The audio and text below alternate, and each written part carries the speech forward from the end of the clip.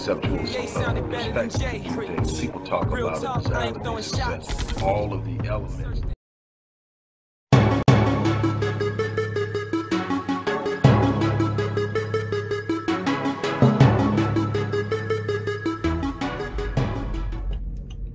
Hello everybody, Dr. Marion Wallace here, dropping in on you. I hope that everything is going well with you. I just wanted to take time to talk with you about something that's kind of trending right now. Normally I don't get involved with discussions about the lives of celebrities because their lives are not usually intertwined or in sync or in alignment with the lives that the average person lives. These are even people who have achieved a certain level of financial success and economic fluidity don't live on the same plane as the average celebrity.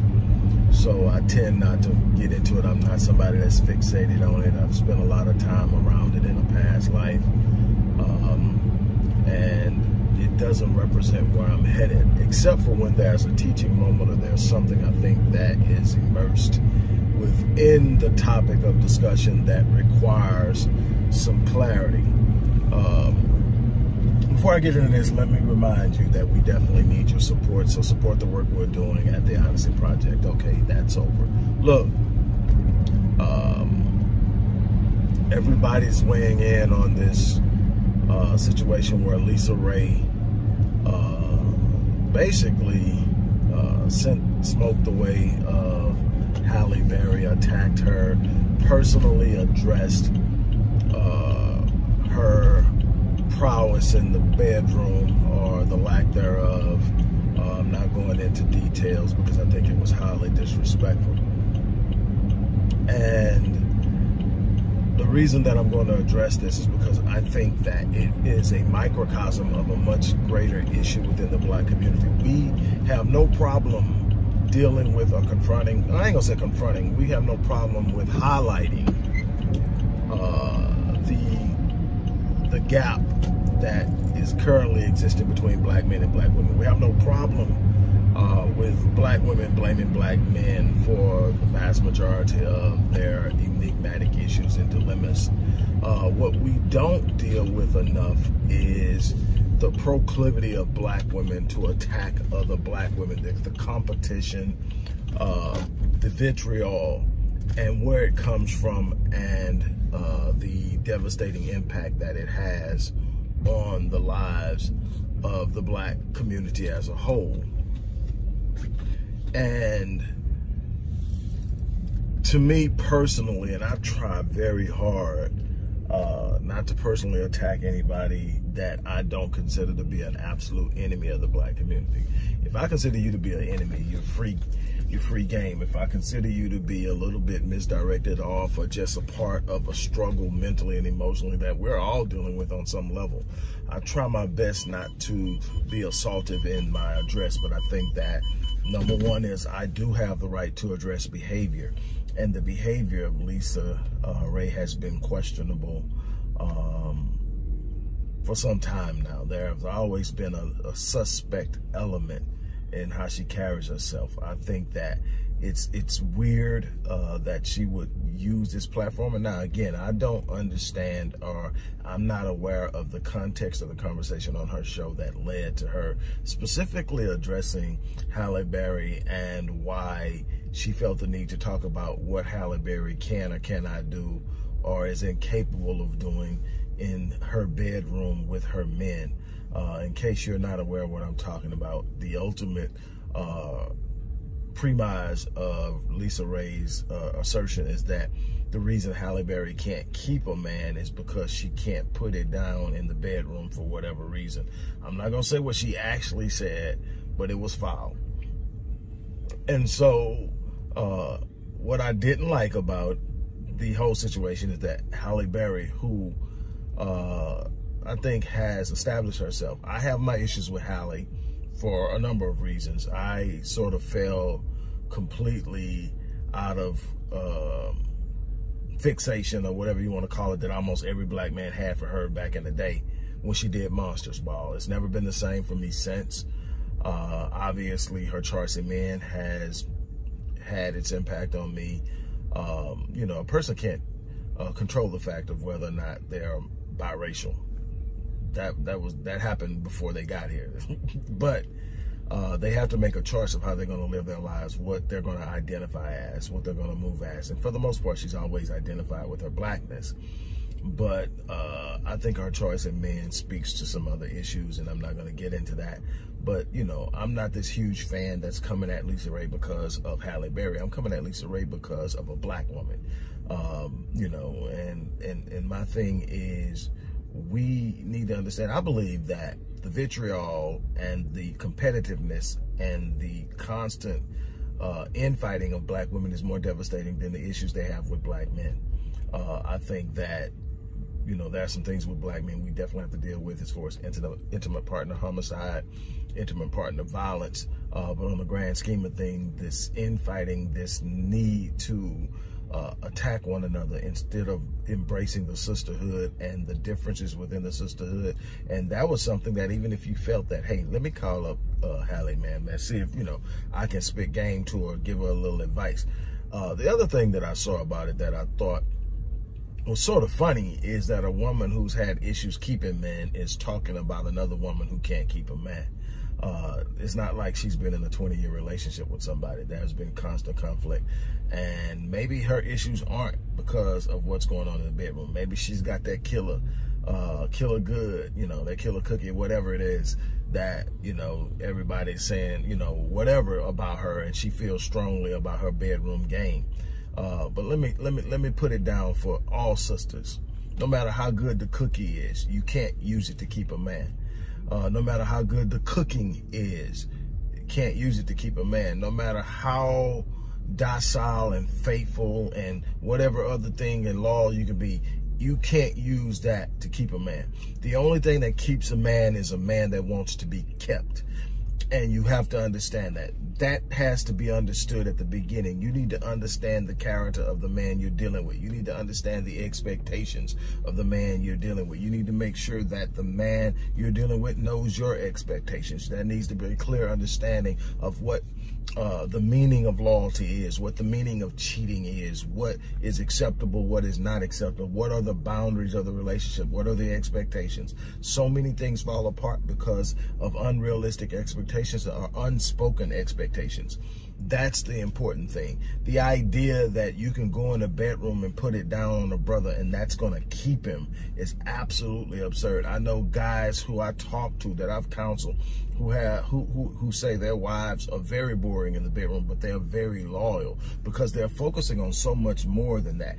Can having a good sex life really help? Yeah, because there's so much that goes on spiritually when you sit up and you interchange on that level. When you merge on that level, there's so much that happens and goes on that it can help and it can hurt, but it is not a sole indicator of whether your relationship is going to last or not.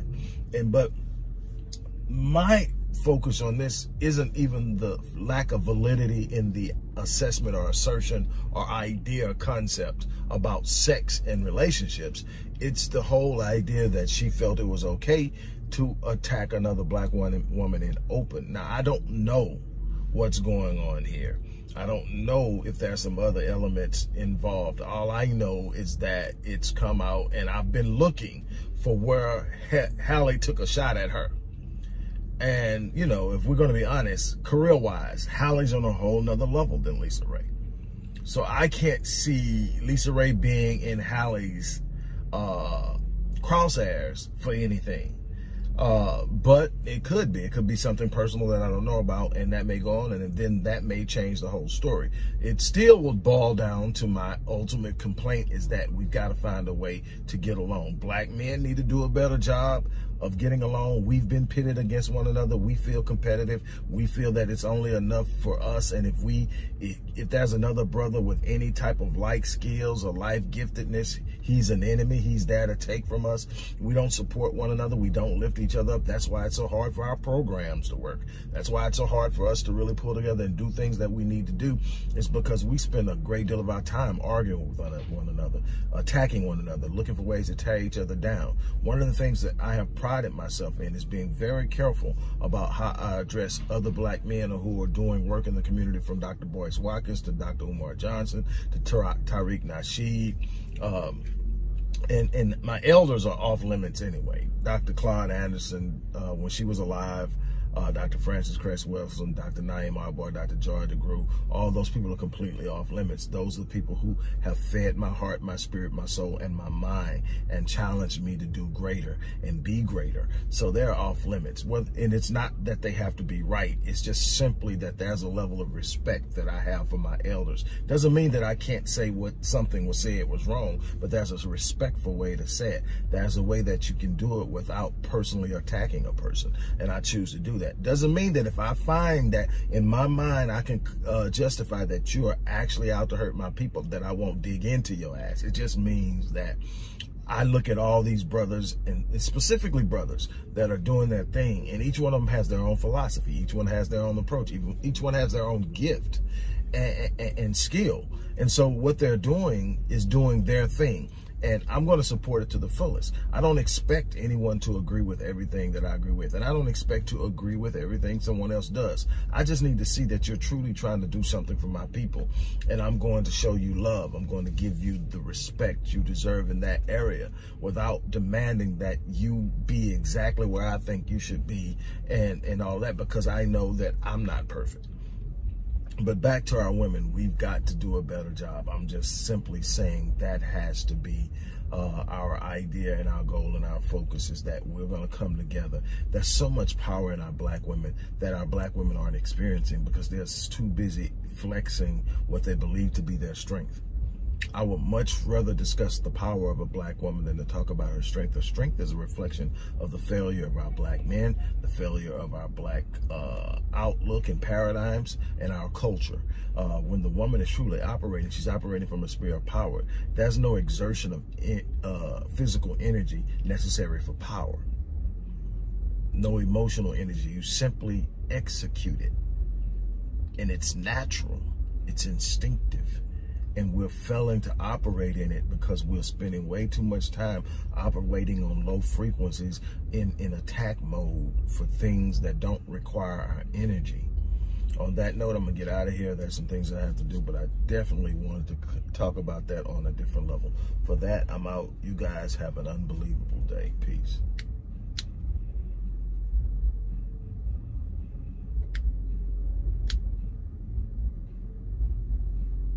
Hello everybody, Dr. Rick Wallace here, dropping in with a little special announcement. For those who have followed me for any stretch of time, you know, outside of the businesses that I run, like Myriad Business Solutions, the Visionetics Institute, Odyssey Media Group, I also do a great deal of work inside of the inner city communities in Houston, Dallas, and other areas.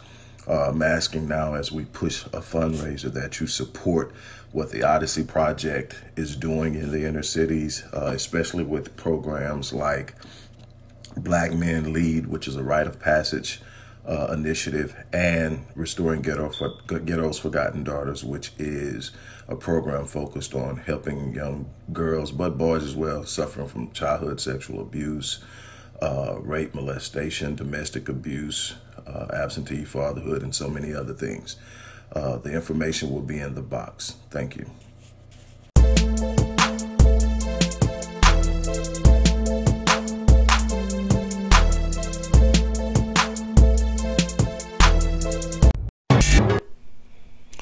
Hello everybody, Dr. Rick Wallace here, dropping in on you. First of all, I want to thank everyone for all the love and support that you have given and sent my way and my wife's way and the organization's way. Now I want to just take a brief moment to remind you that we still need your support. We still need your help. Go to the description box of one of our videos and see how you can support the work we're doing. Keep supporting, keep loving us, and we're going to keep loving you back. Have an awesome day.